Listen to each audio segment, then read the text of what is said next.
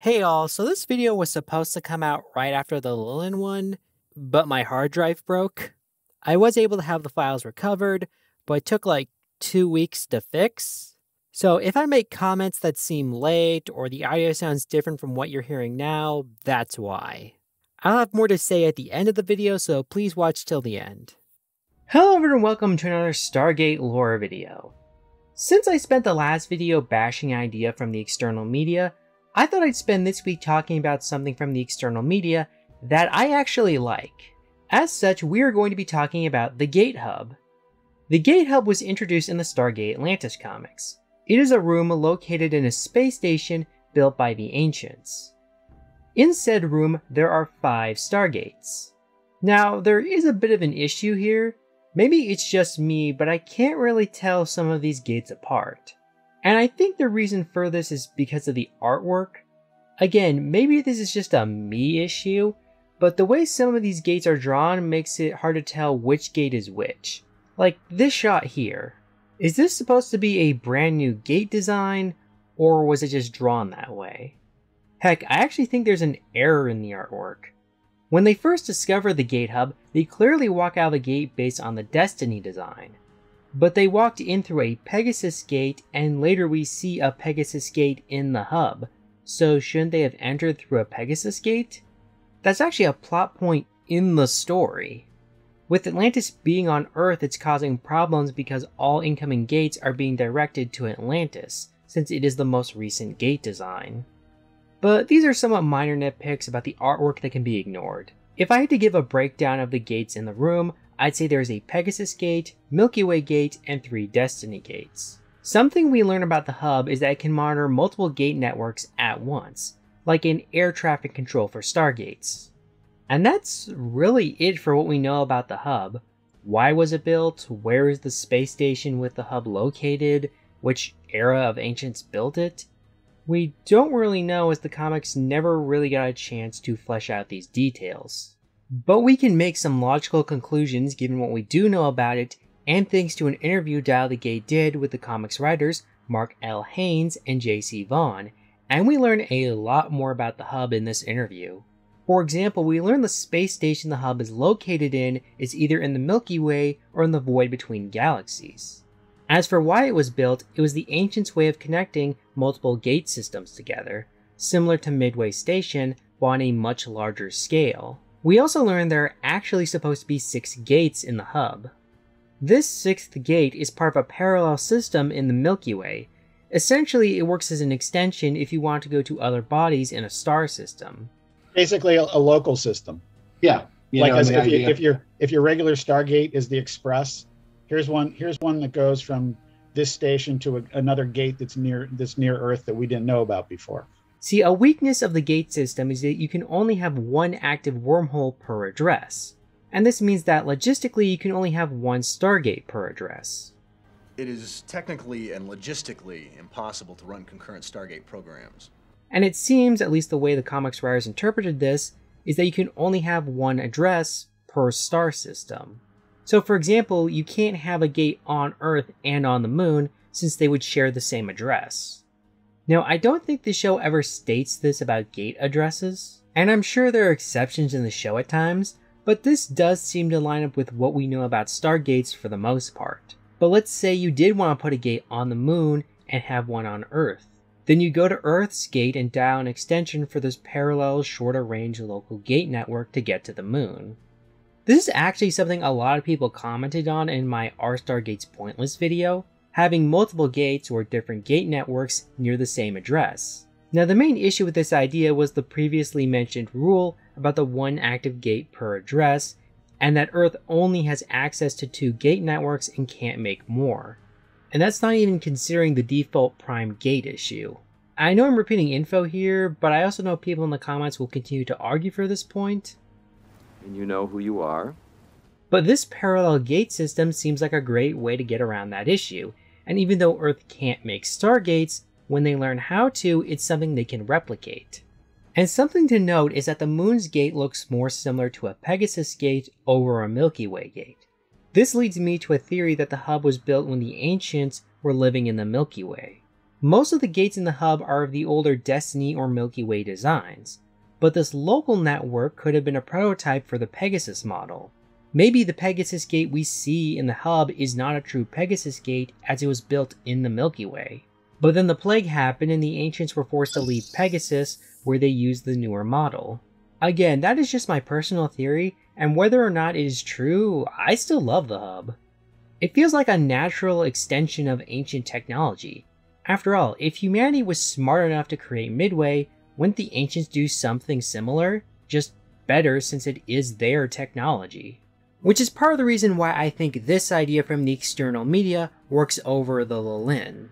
A race of ancient wraith-human hybrids made to fight the Ori just never sat well with me, even with the idea that they were made by a rogue ancient. Maybe it was just them being on Earth, as some told me they liked the idea, but felt it would have been better if they were on another planet. Also, according to a commenter, I mispronounced the name of this race. I'm not good at pronunciations, so I tried to have Google tell me how it's supposed to sound, and it gave me Lilin. Not sure if that's right, but I thought I should bring it up. Getting back on track, when you hear the ancients made something like Midway Station, you go, yeah, that makes sense. I also love it for the story possibilities. We've had 2 shows that were spent exploring single galaxies, and this gives us a chance to explore multiple galaxies, similar to what Universe was supposed to do but didn't get the chance. Heck, this could actually be a solution to the Destiny question. Since most of the gates in the hub seem to be based on the Destiny design, maybe the hub can connect to a network close to Destiny, send supplies, or transfer people stuck there back home. The hub can also be used to tie up any storylines in Pegasus or the Milky Way, since it has access to both those networks. Basically, the hub can be used to tell new stories in new galaxies, as well as wrap up any lingering storylines that the other shows couldn't finish. I will also admit that the hub/space station kinda reminds me of DS9 a little, and I would love to see a Dominion War set up in Stargate. Like, imagine they start exploring other galaxies with the hub, but in one of these galaxies they come across a massive authoritarian empire that also uses the Stargates. And once they learn of the hub and that there are other gate networks in other galaxies, they try to expand out their empire, which results in a massive multi-galaxy spanning war. Imagine a situation where the Tari need to turn to the Wraith for help, since they are the only other major faction left in any of the other galaxies that could stand up militarily with this new empire, needing to give them advanced hyperdrives or access to the hub in order for them to be moved to the front line. We need each other. The Lucian Alliance agrees to side with this empire and is given the tech to stand up to the Tari, launching a series of attacks on Earth and its various allies in the Milky Way, both sides sending their agents to other galaxies to have them join their respective sides. A second battle at the Ori Supergate as the humans of the Ori galaxy attempt to send their warships through to turn the tide in Earth's favor. You've had a lot of time to plan this, haven't you? But that's just my perspective on a new Stargate story that could be told with the Gate Hub. What do you all think about the Gate Hub? Do you like it too and like to see it introduced into a new Stargate series? Or do you think it would make Earth way more powerful than it already is? And if you do like it, what story would you like to see be told with the hub? Tell me your thoughts in the comments below, leave a like and subscribe, follow me on my social medias, and remember... Travel time, a little over 30 minutes. Cue applause. Thank you, enough.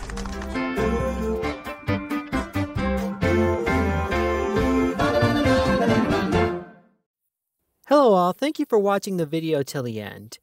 It means so much to me that people are willing to watch my videos. I love reading your comments and seeing so much love for Stargate, a franchise that doesn't get as much love compared to others is always nice to see. Unfortunately, I don't have the best news on that front. See, the biggest issue I have when making content on the channel is, well, just justifying the time spent on it, as it's time and energy not spent on other things. And normally I wouldn't care all that much, but I have forces bearing down on me that means I have to care about this stuff now. When my channel got monetized, my hope was that I would be able to use the money I got from that to justify working on the channel. And it seemed at the start I was able to do that. But a lot of personal things happened near the end of June and beginning of July that meant I couldn't work on content that hurt me in the ad revenue. In fact, July in general has really hurt me in that regard. And look, I work in content production. I get this happens sometimes. Time is needed to grow a channel.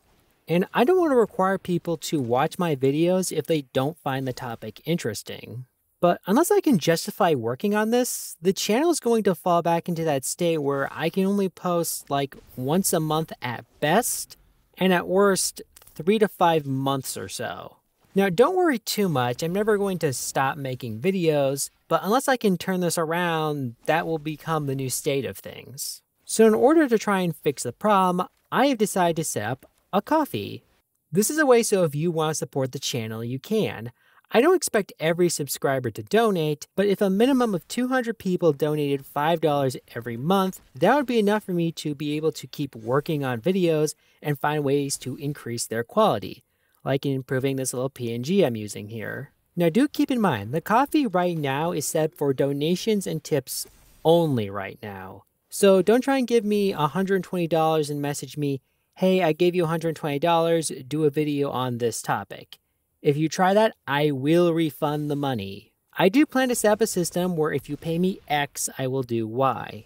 But before I do that, I want to hear what you all would want to pay for. I looked into some options and have some ideas, a Discord, reviewing specific episodes of SG, joining me in some of the games I might play. But I saw someone offer their fans to look at their scripts, and I was like, who would pay to read someone's script for a video? So yeah, before I set up the rewards and stuff, I want to hear what you all would want as a reward for paying to support the channel. I will update you all about those once I hear back from you, but don't let that stop you from donating if you want. After all, tomorrow's my birthday. One last bit of news is I am setting up a Reddit, as things seem to have calmed down over there. Turns out a long time ago I did set up a subreddit as well, but people didn't join, so I just ignored it. I will leave links for those in the description. Thank you all for taking the time to listen to me.